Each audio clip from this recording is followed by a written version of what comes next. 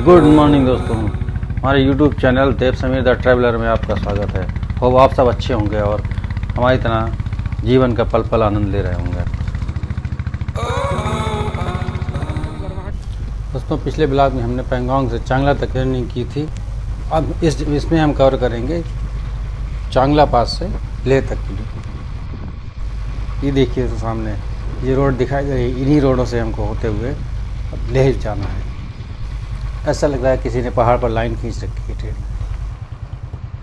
यहाँ पर खरदुंगला पास से सर्दी अधिक और ऑक्सीजन लेवल कम था, इसलिए यहाँ पर बस हम लोग 10-12 मिनट रुके और हम नीचे लेह की ओर बढ़ लिए, क्योंकि हमारे एक मेंबर को यहाँ पर ऑक्सीजन लेने में प्रॉब्लम होने लगी, जिसकी वजह से कुछ लोग यहाँ पर अपना फ़ोटो सेशन नहीं करा पाए।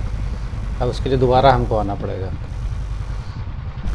वैसे जगह तो ऐसी है कि दोबारा आके यहाँ पर बार बार आने का मन करेगा, अगर एक बार आ गए तो।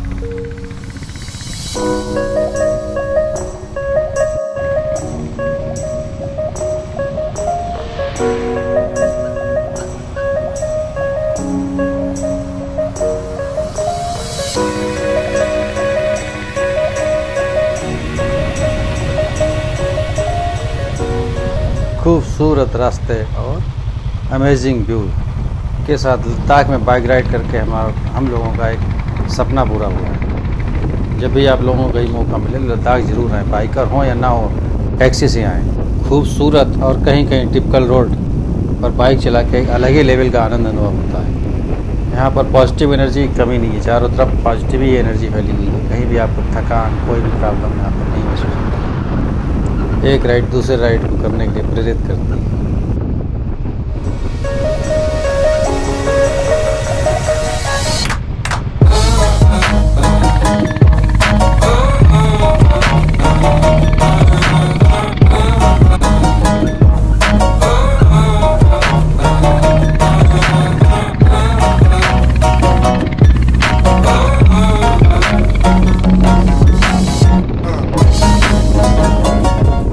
एक बात ध्यान रखने वाली ये है कि जब हम लेह में आप बाइक किराए पर लें, अगर उस बाइक में ड्रम ब्रेक हैं तो उसमें ब्रेक शू नए डलवा के लें, क्योंकि हमारे साथ ऐसा हो गया कि हमारे पास जो बुलेट 500 है उसके ब्रेक शू बिल्कुल चले गए थे टांग से पहुँचते टांगसे से पैंगोंग और पैंगोंग से चांगला होते हुए बहुत मुश्किल से उस गाड़ी को लेके चल रहे हैं जो विदाउट ब्रेक की है। रास्ते में हमको कहीं भी ब्रेक शू टाइट करने वाला ये कोई भी हमको मैकेनिक नहीं मिला, और उसी विदाउट ब्रेक की गाड़ी से हम लोग जा रहे हैं लेह।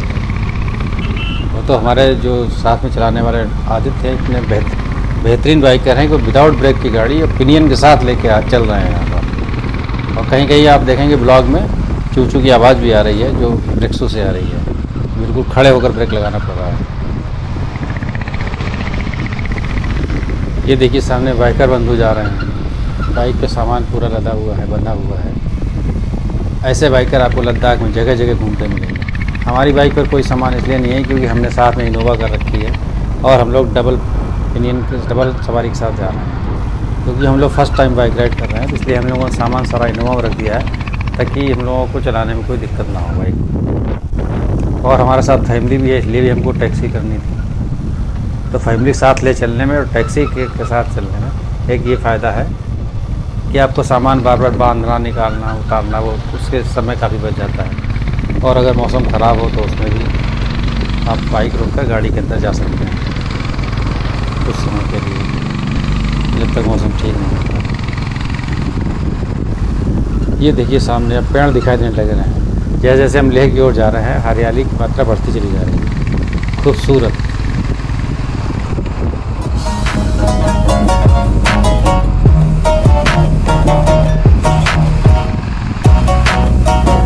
ये देखिए सामने खूबसूरत नेचर की लाइव पेंटिंग का नज़ारा है। सामने पहाड़ियाँ और डूबता हुआ ये सूरज बहुत ही सुंदर है।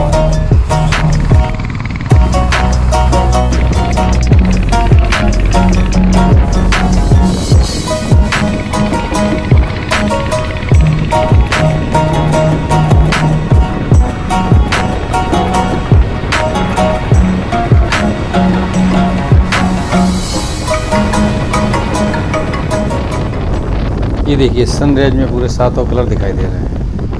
जिनको हम लोग रेनबो में देखा करते थे, आज हमको देखिए सनराइज दिखाई दे रहा है। देखिए सूरज पहाड़ी भी चला गया है और उसके रिफ्लेक्शन से जो लाइट आ रही है उसमें कितना सुंदर नज़ारा दिखाई पड़ रहा है।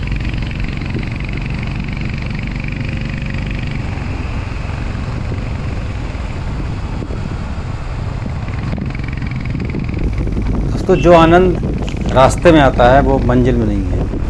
कहावत भी है कि romance in journey not destination, destination में तो एंड होता है। तो लाइफ की जर्नी बरकरार रही है आनंद के साथ। हर पल जर्नी का आनंद लीजिए, आनंद ही आनंद। आनंद ही आनंद है मेरे जीवन में, हर पल आनंद है मेरे जीवन में। अगर आप आनंद से जीना चाहते हैं, कोई भी आपको दुखी नहीं कर सकता है। किसी में हिम्मत नहीं है जो आपको दुखी कर सके, अगर आप आनंद से रहना चाहते हैं। क्योंकि सब कुछ आपकी दृष्टि पर निर्भर करता है, जैसी दृष्टि वैसी सृष्टि। मुझे लग रहा है अब ज्ञान की बातें होने लगी हैं, अब इनको बंद करते हैं और फिर सही नहीं खूबसूरत रास्तों में खो जाते हैं बाइक चलाते हुए।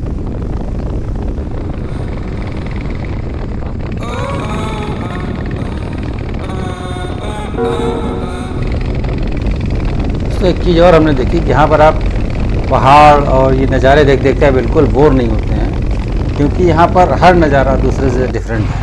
आपको बिल्कुल कहीं भी बोरिंग नहीं लगेगा। पहाड़ों के कलर, लैंडस्केप के कलर जगह जगह आपको बदलते ही दिखाई पड़ेंगे, क्योंकि नेचर कभी भी डुप्लीकेट चीज़ नहीं बनाता। क्योंकि जैसे हर व्यक्ति यूनिक है, ऐसे कि नेचर की हर चीज़ यूनिक है। Everything is 100%।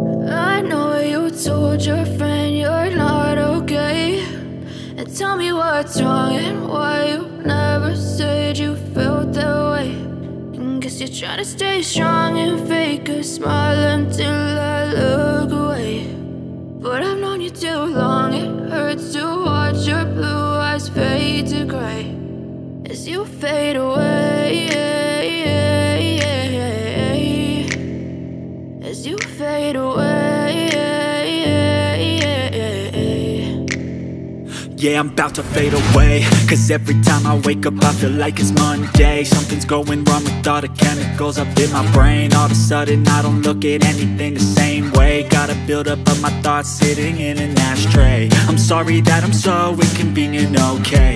Just let me be me and I'll stay out of your way. I can see the way you look at me, I'm such a disgrace. I never really asked to be brought into this place. You wanna love me? Well then baby have a taste. All the highs and the lows, no, you'll never be the same. I don't really wanna hurt you, but I can't control the pain. If you're sticking by my side, maybe we could be okay.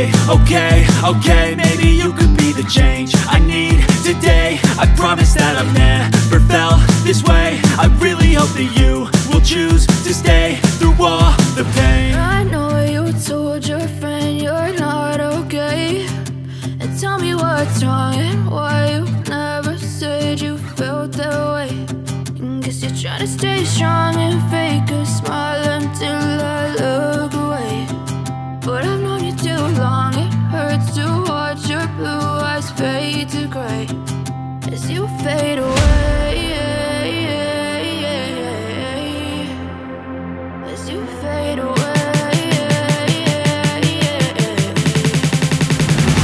as you fade away.